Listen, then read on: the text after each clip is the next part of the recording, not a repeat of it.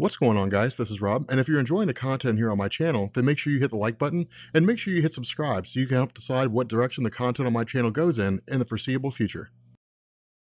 Alright, so All New Wolverine finally allows us to get caught up with the current story arc. Remember, these stories come out monthly, so when it's a 6-issue story arc, it takes 6 months for it to finish, which is, man, not really sure why Marvel's still doing that trend, but the interesting thing about X-23 being Wolverine is that it's a huge source of contention. Either you love the idea or you hate the idea. I personally love it. I love the idea of X-23 being Wolverine. It was the next most logical step. James Howlett had to go away at some point. I mean, the guy had appeared in 12,000 some odd comics by the time he came to an end. I mean, it was time for him to go. And it made sense that X-23 was going to be the one to take his place. But keep in mind, up to this point, under the writing of Tom Taylor, he's emphasized a lot of her character in terms of building her up and establishing her role as Wolverine. The issue with this is that going into Secret Wars and coming out into All New, All Different Marvel, a lot of questions have been unanswered. A lot of plot threads just really hadn't been wrapped up with, like, the character of Chimera, who had indestructible skin, the one thing that Adamantium couldn't cut through. It had a lot of unanswered things that were going on. And so what Tom Taylor does is begin the process of answering this. Now, keep in mind, this takes place post-Civil War II, and so where the Civil War II story really just kind of saw X-23 fighting Old Man Logan under the idea that in the Old Man Logan universe, Gabby, who was, you know, in this All New, All Different Marvel universe, basically a clone of X-23, where Gabby would go on to become this very vindictive, very cruel young girl who would turn X-23 against Logan. You know, Old Man Logan tries to basically prevent that from happening, and again, that really just ties into the Old Man Logan concept of him trying to stop his future from happening. But as soon as he saw Gabby, he saw her as somebody who was just an inherently evil character. And so what this did is it basically sent X-23 really against Old Man Logan, and at the conclusion of their fight, X-23 said, the superhero community is in shambles right now, you guys are fighting one another, you guys are pretty far from having it together. And so she basically said, myself and Gabby are going underground, we're taking off until we can figure out what we want to do next. And so what this does is it kind of continues that trend of them just constantly moving, of constantly going and, being on the road, being on the move, constantly, leaving. Now, of course, in their journey of packing up and their process of kind of getting things together, Gabby had stumbled across the trigger scent. And the cool thing about this is that Tom Taylor just kind of gives us this quick rundown of what the trigger scent is, because, X-23 says, put that away. Do not allow me to be exposed to that trigger scent in a populated area like New York City. And when Gabby asks the question as to why, X-23 says, because the trigger scent is what sets me off. She says, basically, whenever I'm exposed to the trigger scent, it was engineered, and I was engineered in such a way that I basically black out. And when I wake up, everybody around me is dead. Whoever happens to be around me during that time frame is dead. And so the crazy thing is that X-23 is not herself. It's basically the X-23 equivalent of James Howlett going into like his animal state, going into a bestial state, sort of losing his mind and becoming wildly insane. But what that does is it allows Tom Taylor to create a scenario where it will eventually allow X-23 to basically overcome it. Now, again, X-23 also provides a little bit of a backup story here, where she begins talking about Chimera, about how Chimera was the handler of X-23 when she was part of the facility, when she was being cloned, that Chimera herself was basically engineered by the facility to keep X-23 contained. And now, as far as I'm aware, I don't think we're given the actual specifics in terms of what the facility did to her. All we know is that Chimera was basically a woman whose life was marred in betrayal, where she had experienced brutal scenario after brutal scenario from different men and different people throughout her life, and it made her a very dark and a very cruel person. And the result was that when she had come across the facility, and when she had been inducted into the ranks of the facility, she was exposed to a process that made her skin indestructible to everything, including adamantium. So think of her as like a more extreme version of Luke Cage.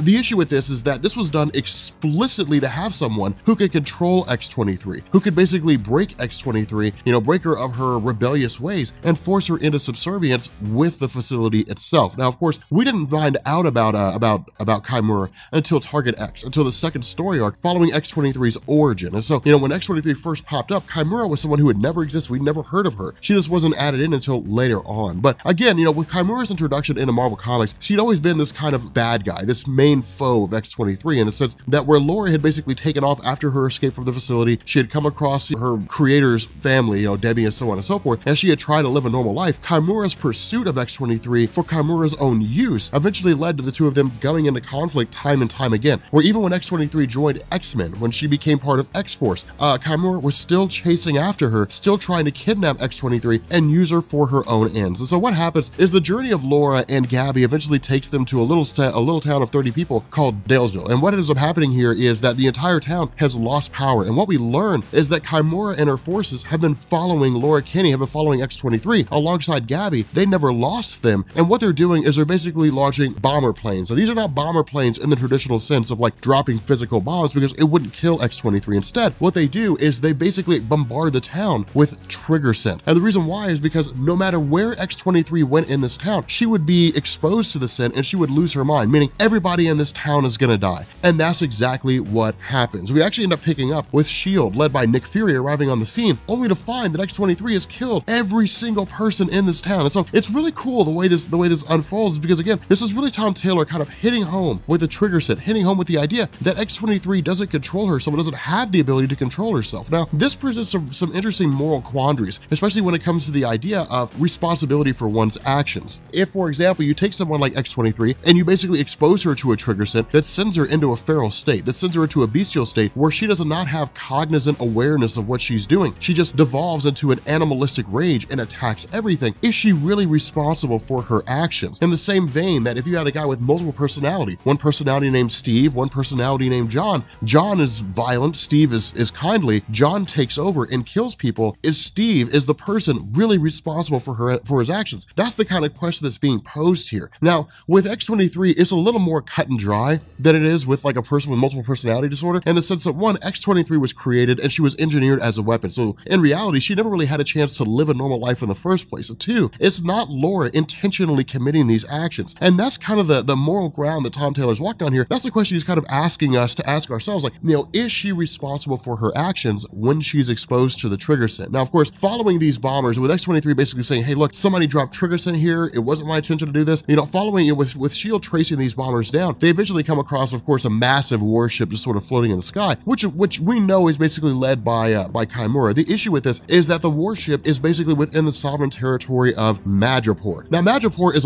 a location that's been running in Marvel Comics for quite some time, and to be honest, I'm kind of disappointed that we haven't seen it yet in like the Marvel Cinematic Universe or in the Fox universe, whichever place owns the rights to it in film form. But Madripoor is like, it's in no man's land.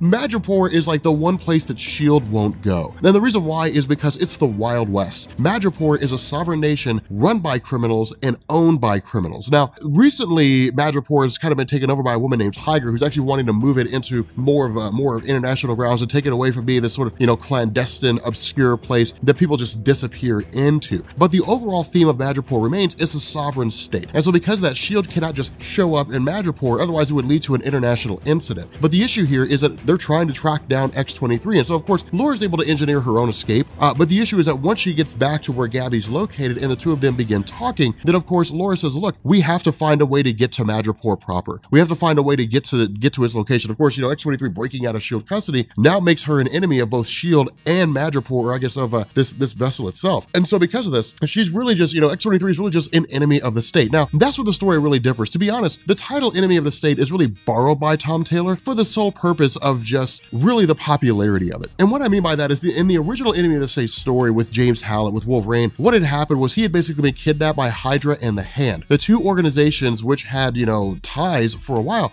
basically joined forces in their entirety. Hydra being, you know, a branch off of Nazi Germany that didn't really hold with traditional Nazi ideas, but still wanting world domination, allied itself with the Hand, this mystical, you know, really obscure ninja organization that was founded by, God, I can't remember his name. Yoshioka. I can't remember what his first name is. Kaganatu or Okanabu Yokiyosha. I can't remember off the top of my head. You know, Hand was an organization that existed behind the scenes and served the purpose of influencing the world through subterfuge and stealth and assassinations and so on and so forth. Kaganabu Yoshioka. That's what it is. But the idea is that, you know, with regards to X-23 stowing away aboard a pirate ship, it gives them ability to basically sneak into Madripoor. The issue is that, you know, with regards to Chimera waiting on this, we also have Bella. Now remember, Bella is one of the sisters that was cloned based off X-23, and that was the basis behind her character's first story arc, the Four Sisters. Of course, you'll find that video down in the description. But with the Four Sisters story arc, it was basically Tom Taylor learning or telling us that X-23 had been cloned, engineered by what was left of the facility. And the result was that they were supposed to basically be the next stage of assassins. They were supposed to be X-23 duplicated, much the same way that X-23 was a clone of Wolverine. Of course, this led to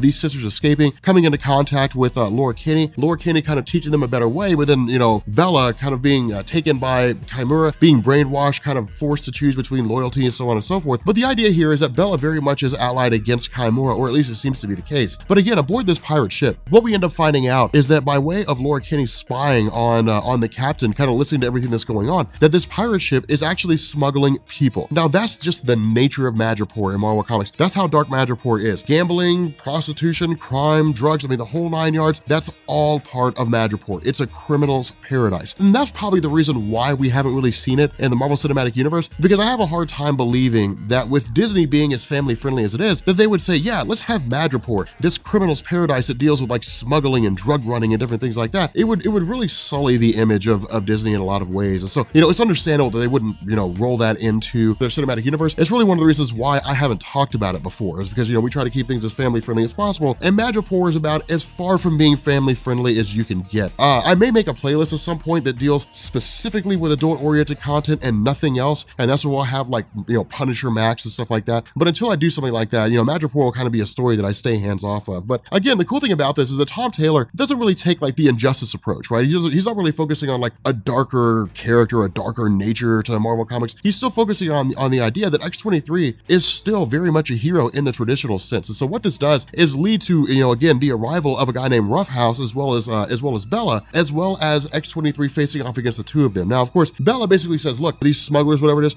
their sole job was to bring X-23 to us, but we're not okay with them smuggling children. So of course, Bella's, you know, response is, you're going to take these children back to the US. When the captain says no, Bella kills the captain and tells the second in command, you're taking these kids back to US, and Roughhouse is going to be there to monitor your actions. Now, with the character of Roughhouse, he's kind of this weird scenario in the realm of Marvel. And the reason why I say that is because of the fact that he's never really been fully fleshed out. He was just kind of there one day, but there's been these indications that he's tied into like Asgardian mythos, that he's not a human being, that he's actually a god, that he's like a human god hybrid that's basically a mutant. And Marvel's really just kind of used his origin story, or really kind of modified his powers to suit whatever's going on at the time. And in truth, he's never been so significant of a character the fans really had a reason to ask why.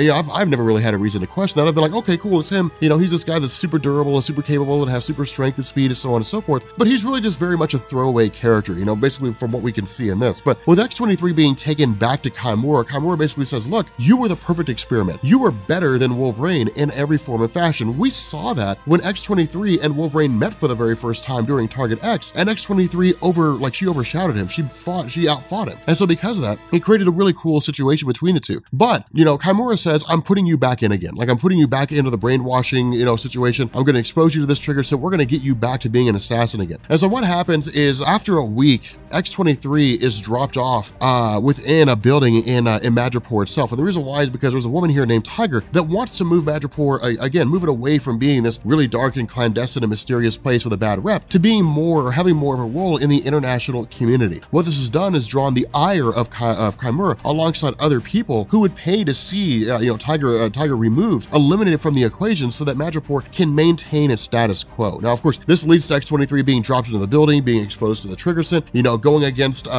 Tiger. But in the middle of all this, of course, Gabby shows up, having engineered her own escape from the ship, as well as Gambit, along with really all new X-Men. And the reason for this is because of the fact that X-23 served alongside all new X-Men. And so really it's kind of them grabbing her and bringing her back in, saying, hey, look, you've got to regain yourself. You've got to figure out what's going on. But the overarching goal is to actually cure X-23 of her issue with the trigger scent. And that's why Jean Grey's here. And that's why this works, is because when it comes to the trigger scent, what it does is it sends her into an animal state. Well, if it sends X-23 to an animal state, then what happens to her conscious mind? And that's what that's what Jean Grey's here to figure out. It's really kind of a joint effort between Jean Grey and Gabby. Again, because because Gabby's basically a clone of X-23 with all the powers of Laura, healing factor, doesn't really have as many claws, which seems to be an interesting thing. The claws seem to reduce by 1 with each new generation of clones based on Wolverine. But what ends up happening here is the goal is to basically send Laura into an animal state and then have Jean Grey enter the mind of Laura to find out where her conscious mind goes. And then working alongside Gabby, the idea is to basically bring Laura back to her normal self and have her try to keep from killing anybody, nullifying the effects of the trigger set. Now, of course, this coincides with the arrival of S.H.I.E.L.D. because remember, S.H.I.E.L.D. is still looking for Laura because S.H.I.E.L.D. still believes that Laura killed all those people in Daysville. And so again, it's interesting because at this point in time, remember the all-new X-Men version of Angel, of Warren Worthington, is still in a relationship, still in love with X-23. Now, I want to talk about this for a second because this is something that I think might have thrown people off. We just kind of whizzed by it here in a second. But to sort of touch back on this, for those of you guys who aren't wildly familiar with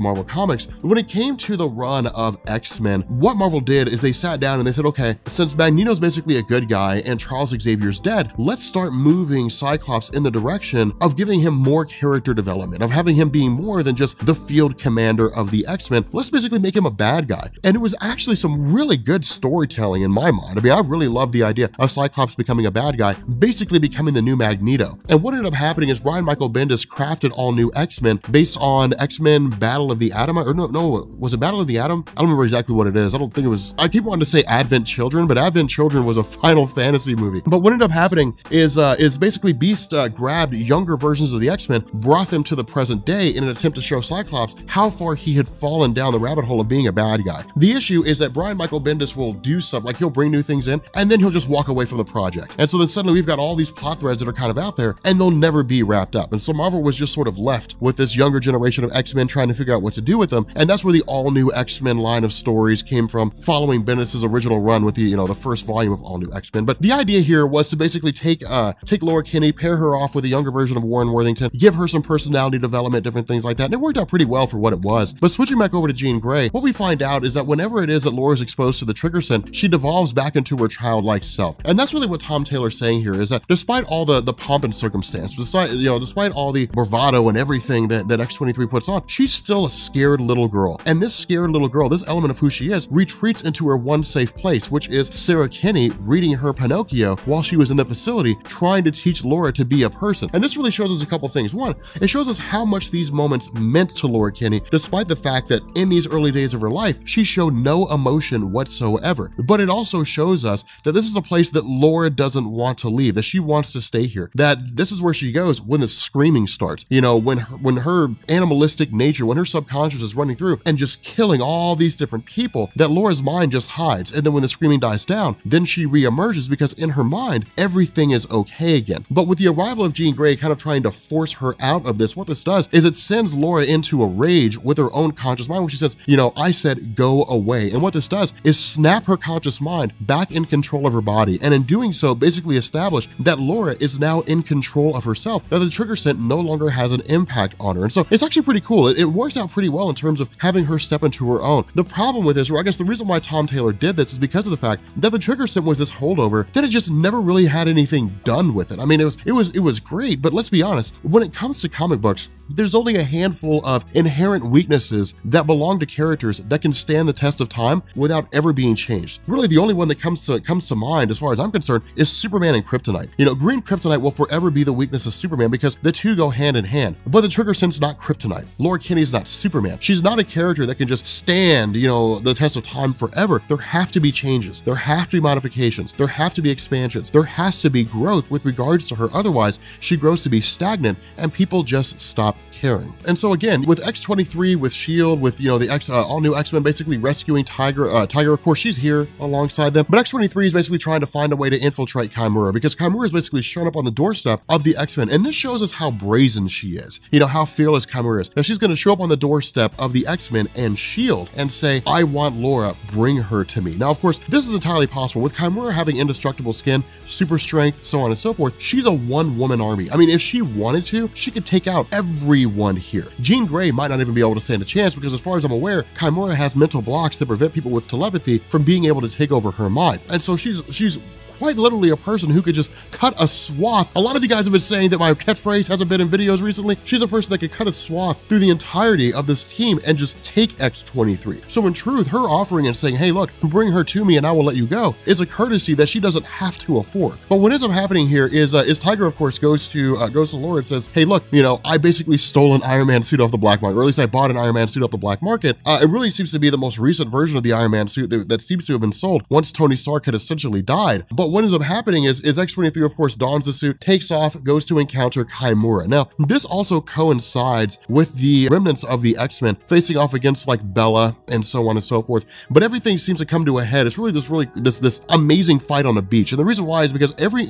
ounce of pain, every ounce of anguish, every ounce of hatred and feeling used and feeling abused that Laura Kinney's had all gets poured out on Chimera. And that's what's so ironic about this, is because they fought so many times. And like Chimera was just this character that just seemed to represent the insurmountable odds of Laura Kinney kind of becoming a better person, the insurmountable odds of Laura Kinney defeating the darker half of herself, that every time she went against Chimera would always win the fight because she had indestructible skin. The easiest way, and the one question the fans always ask is, well, if Chimera has indestructible skin, but she's just like Luke Cage, like her organs are not indestructible, you know, she still has to breathe, she still has to do those things, like drown her or poison her or kill her any way that the same way that you would kill Luke Cage. And that's what happens in the middle of this fight. You know, Laura Kinney's like, you know, you may have indestructible skin, you might be unbreakable, but you still need to breathe. And she literally just drowns Chimera. I mean, she puts the entire weight of her body into it, you know, all her rage, all her anger, and just drowns Chimera. And in doing so, that's the end of her. Chimera's gone. And that's a cool thing, because this story was really just designed for the sole purpose of doing that. Bella is basically taken away by S.H.I.E.L.D. because of the fact that when the entire incident in Daysville happened, when the trigger scent was dropped on that small town, that Laura Kinney had actually punctured her own brain with her claws and knocked herself out. Because of that, the entire situation had basically been framed. Bella showed up in Daysville and killed everybody there. So Bella's actually the murderer here. It's basically a way for Tom Taylor to kind of remove her character, remove what's left, clear the air, clear everything out, and leave with only Laura, allowing Tom to kind of move into the next era of storytelling without all these holdovers, without all these different things just kind of murking the waters and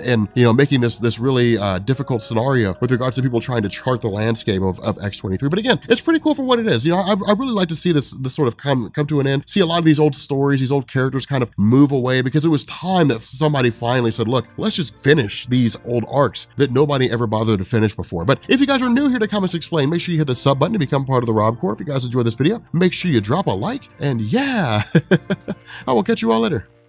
Peace.